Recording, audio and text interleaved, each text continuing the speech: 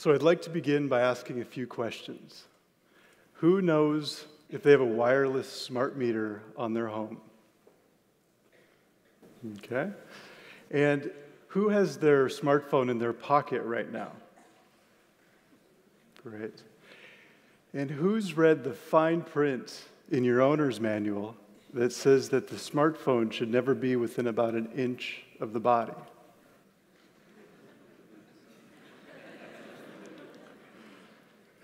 So today, I'm going to speak to why we can no longer assume that our wireless technology is safe. Technology has allowed us many benefits. It's connected us to people and to places, and it's brought us convenience that few could have imagined just 10 years ago. It's also brought us tremendous economic benefits.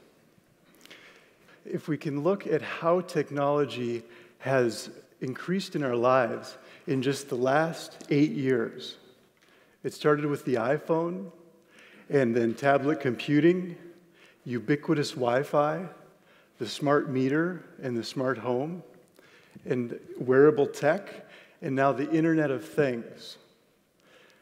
If we could imagine how this would look, it would actually look like this.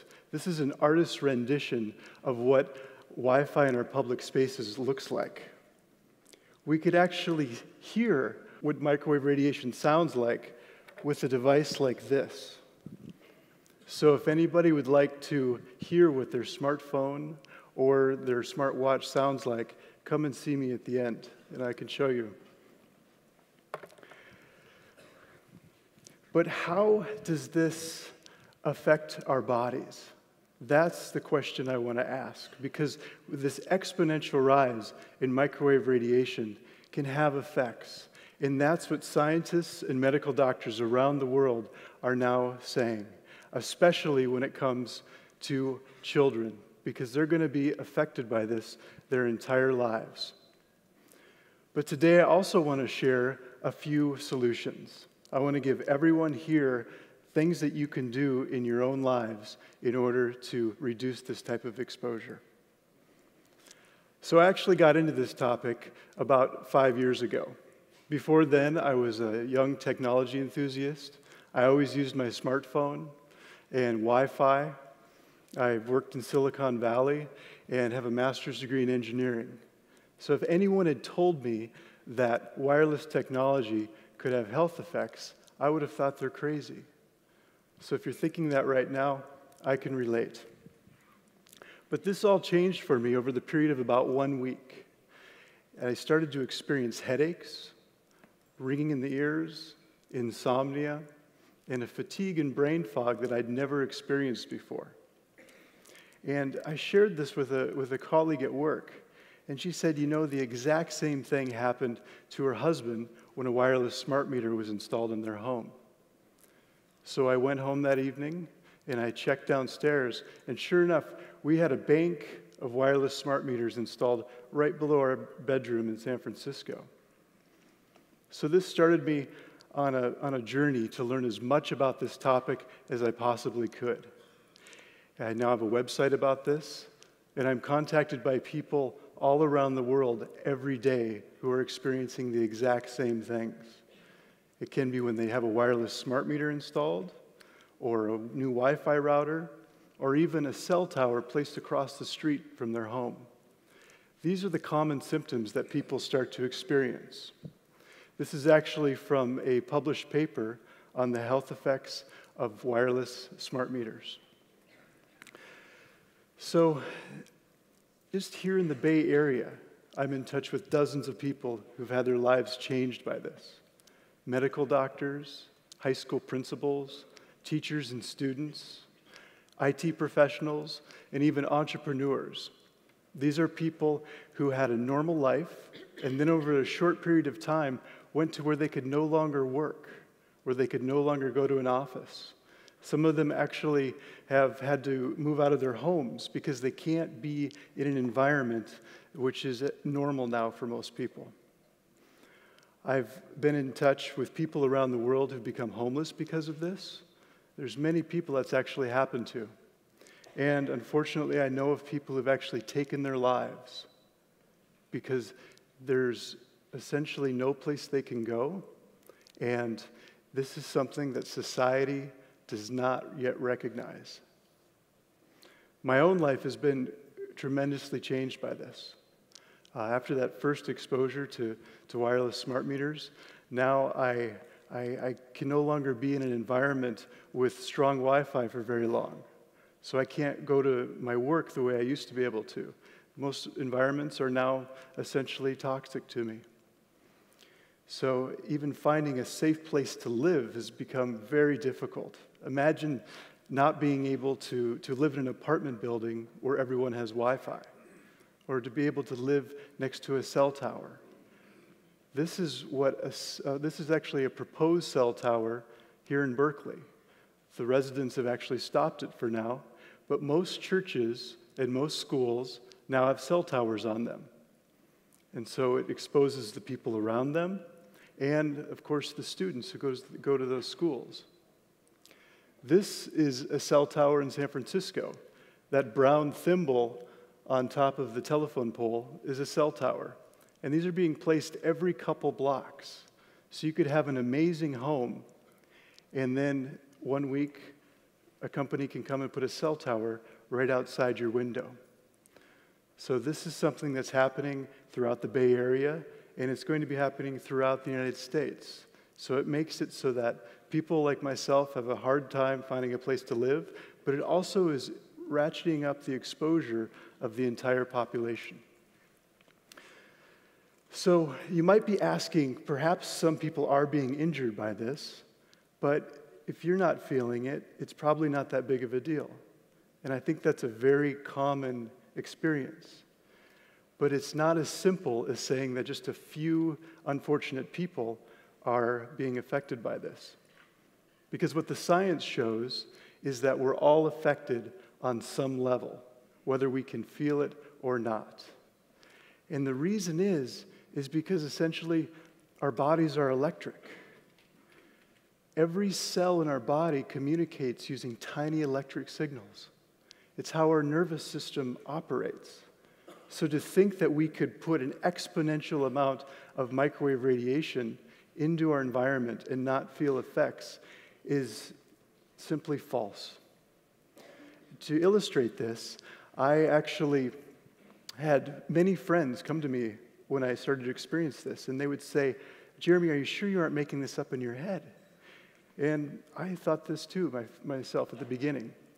But then a year or two later, they would come to me and they'd say, "You won't believe it, but now I'm feeling pain in my arm when I use my cell phone, or when I put it to the head, or when a new Wi-Fi router is installed." So this is something where when people have more of an exposure, more people are being affected. And it's not just headaches and insomnia. It's much more serious things, such as infertility, DNA damage, and eventually cancer. This is what the research is starting to show. And you don't have to take my word for it. I encourage you to start researching this for yourselves. If you simply Google EMF research, this is a screenshot of what you'll find. The World Health Organization is the first link there, and they actually in 2011 came out and said this wireless technology is possibly carcinogenic. Now there's scientists around the world that say that it's most likely carcinogenic. The third link there is actually my own website. It's there because the last 5 years I've gathered research from around the world that shows that we now have enough evidence to at least take precaution when it comes to this technology. So isn't this regulated? And this is one of the most interesting things I've found. The Federal Communications Commission is who is supposed to be regulating wireless technology. But if you look at the regulations, they're almost 20 years old. So that means our most advanced technology is using science that's at least 20 years old. But not only that, they're based on a concept which is nearly 50 years old, which says if microwave radiation does not heat us, then it can't possibly hurt us. But there's now hundreds of studies that show that this is false. So how is it that we have a regulatory body that's not protecting the public? Well, like many issues, like many public health issues in our country, you end up having industry influencing the regulatory body. And that's what's happening here. So you have a revolving door between the wireless lobby and the FCC Commission. So that's what's happening. Plus, the science is heavily influenced by industry funding. This is a study by Dr. Henry Lai. He looked at 326 studies based on the biological effects of cell phone radiation. He found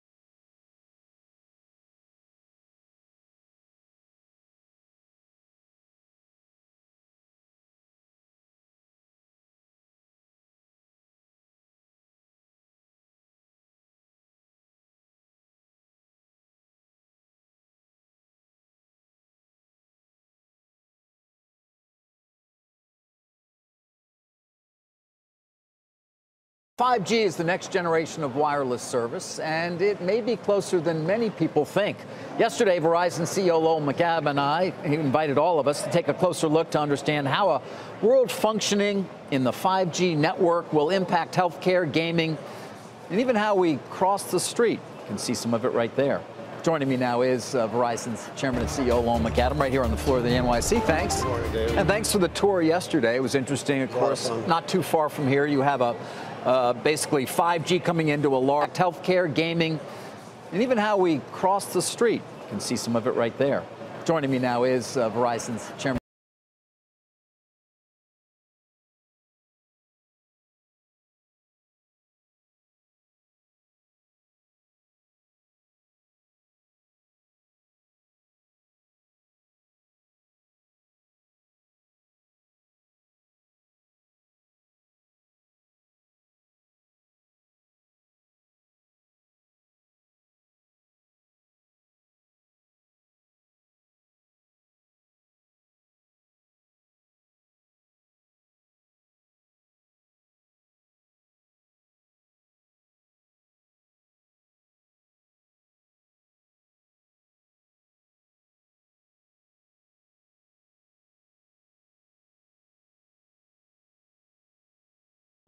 You can make sure that everything's off.